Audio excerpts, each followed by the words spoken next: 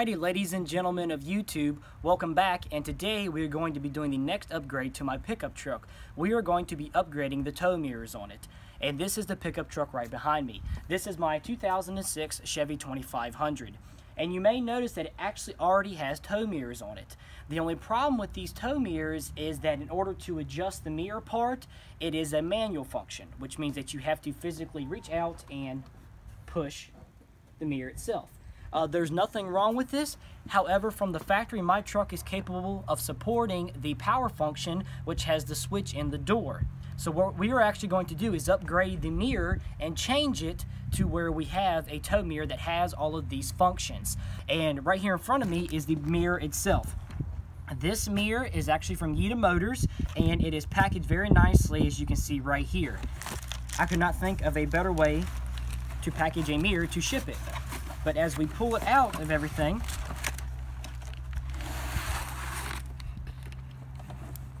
you can actually see the power cord to it, and it also has the signal in it. So these mirrors are the exact same as the factory equivalency. As you can see, they're exactly the same design-wise and pattern-wise. So they're going to be very similar to the stock ones. The only difference is this function right here is actually going to move itself, or move it when I use the switch on the door, and it's going to have a signal right here in the corner as well, which is another nice little added feature. The bottom mirror will still be manually moved, and all of these tow mirrors are like that. That way, that's for your trailering, and you can also turn it so you can look down at the bottom end of the truck. We're going to do a full step-by-step on how to install this mirror on this truck. This application applies from a 2001 to a 2007 Classic truck. And the tools to use it are actually very simple. Most people have these tools around their house. You will need a set of side snips, a pair of pliers, a T20 Torx head bit. Now this is just on the end of a socket, but any normal standard Torx head, very similar to an Allen wrench, would work as well. You will need a 7mm socket, deep well socket, a 10mm deep well socket, various extensions, a ratchet, and body molding tools. So with all of our tools here and the mirror here beside us, let's get started. Okay, so to take this door panel off is actually very easy. There's just a few things that you have to get out of the way before the door panel will lift off. There is a plastic cover over here on the outer side that covers up your Torx head screw that's in there. So that's when you'll need your Torx head bit to take that off. From there, once you get that loose, you can just move over and pop this little panel here off that goes on the other side of your door handle. So in order to do this, all you have to do is take your molding tool in behind it and pop it off, and then it just slides out of there. Now the reason you have to pop the back of it off is because there's a little groove there on the front that slides forward and keeps it locked in there. Now, the reason you have to take this panel off is because when you lift the door off, it lets the handle slide through, that way it doesn't get caught on anything.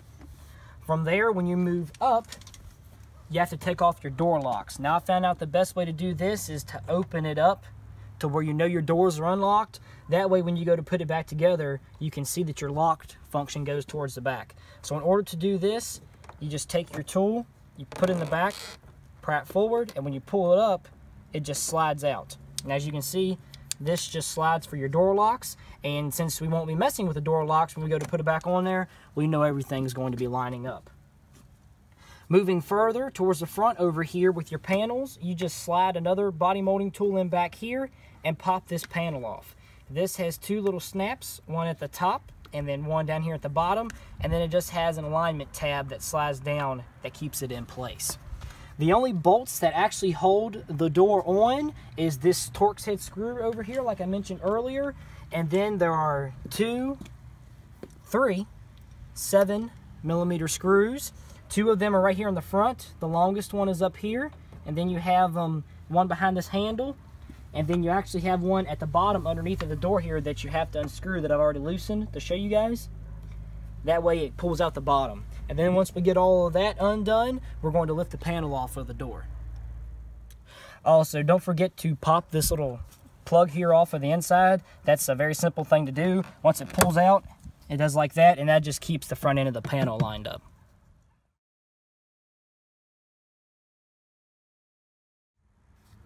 Okay, in order to get to the back of the mirror where the bolts are, you have to take out this piece of sound foam here. It's easy just to pull up, and then you will see 3 10mm bolts. Now, in order to take these off, you just need your deep well, mainly because of the deepness of the threads. And a piece of advice that I highly recommend doing is taking either a paper towel or some piece of cloth and sticking it right here.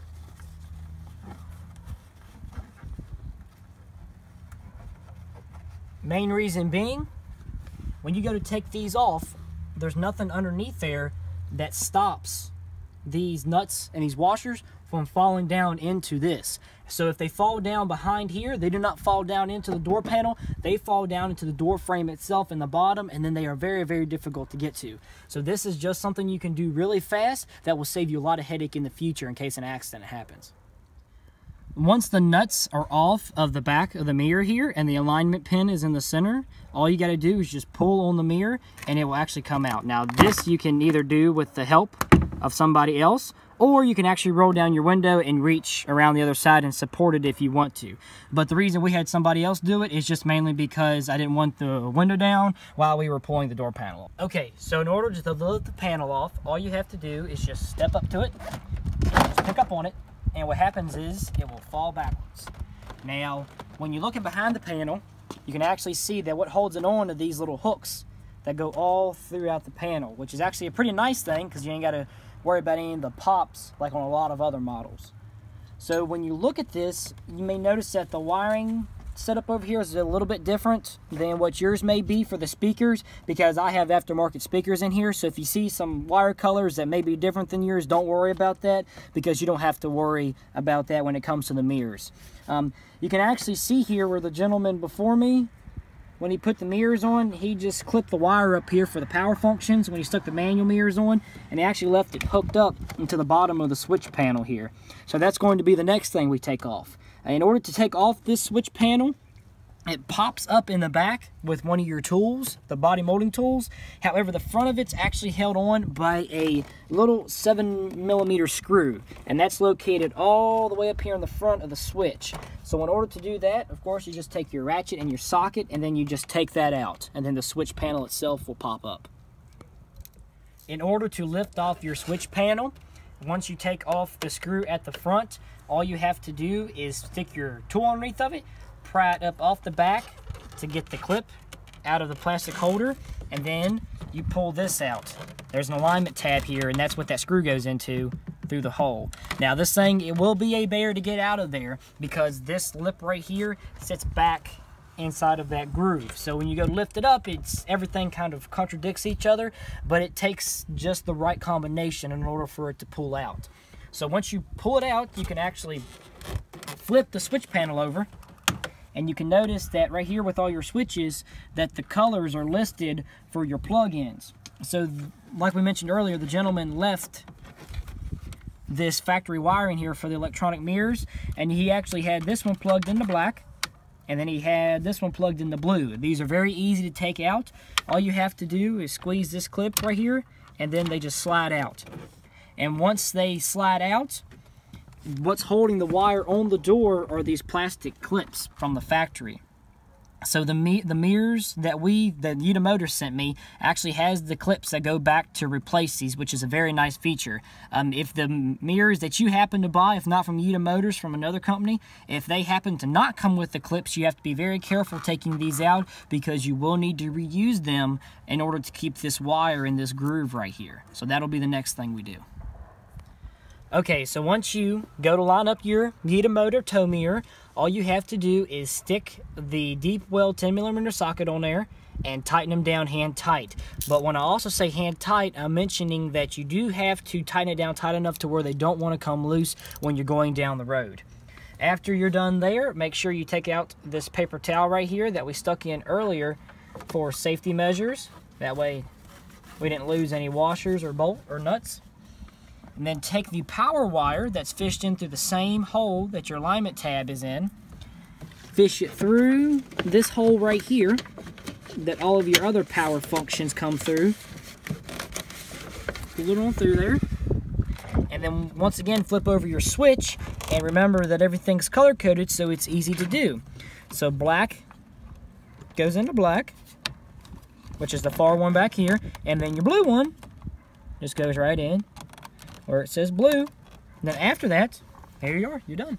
Okay, so once we have the plugs into the back of the panel, we want to check to make sure that they work. This is an important step to do because if you go to put everything back together and you put the panel on and then you go to try it and it doesn't work, you got to take everything back apart. So this would be a good step to do that. So simply all you have to do is just switch to the side, to the driver's side here, and then you use this little four-way panel just to move the mirror. And they work. And then since you don't have to have power to do your flashers, I just reach over and turn on my four-way flashers, and as you can see, the signal works in the mirror. Okay, now that everything is good, we will then begin the steps needed or necessary to put everything back together. Okay, so Yitamotor supplies the clips in the zip ties that are required to reinstall the power wire back into the slot that it needs to be. So whenever you're putting in a zip tie, you need to remember to be careful with it and not to over tighten it. That way you don't crush the wires. When putting the panel back on the truck, make sure that you put your screw back into the front of your switch panel here. That way it doesn't want to pop back out as you're going down the road. Another little trick is push back your lock function. That way when you go to slide the panel on, it fits into this hole right here. So it's easier to push on and off. So now all you have to do is pick up on the door, making sure that you miss your handles here. Push it in. Make sure everything's lined up on it. And you should. Make sure not to hit everything. Lined up. The door panel should slide back down where it wants to be. There she is. When putting all your screws back in for your door, remember that this pop rivet style over here goes into this section. You have a screw that goes in there, a screw that goes in behind your door handle. Your Torx head goes right back here. And I mentioned at the beginning of the video that there's actually one that you're supposed to take out on the bottom. You actually do not need to take that out. That screw does not hold the door panel onto the door. It holds this cradle section here into the door and keeps it from coming out. So you don't even need to bother with that one, taking it on or taking it off. So just leave that one like it is.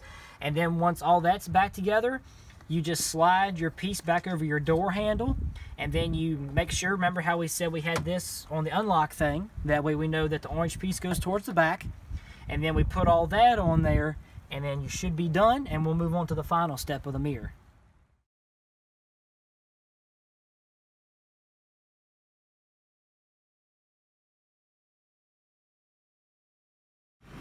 Okay, so here's what the final mirror looks like, and we actually have the heat function turned on to it, which is very nice. So it's supposed to thaw out everything, ice or water, anything that gets on it. You can actually stick your hand against it and feel that it's quite warm. A good comparison would be to this. This feels cool to the touch, and this is warm up here.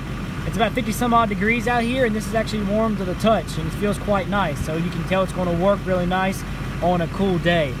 This right here actually has a signal function on it, as you can see. So it's pretty bright. You can see it all the way back here. It's a very nice addition. And then, of course, the power function. So when he goes to mess with it there on the inside, there they are. Okay. Alrighty, guys. So that'll be the conclusion for the video. I apologize for the truck running in the background, but we have to have that for the power, for the heated function to come on. That way it doesn't drain the battery on the truck. Once again, this is Chevy Silverado. If you guys have any questions, please ask, leave a like, and subscribe. Thank you guys very much.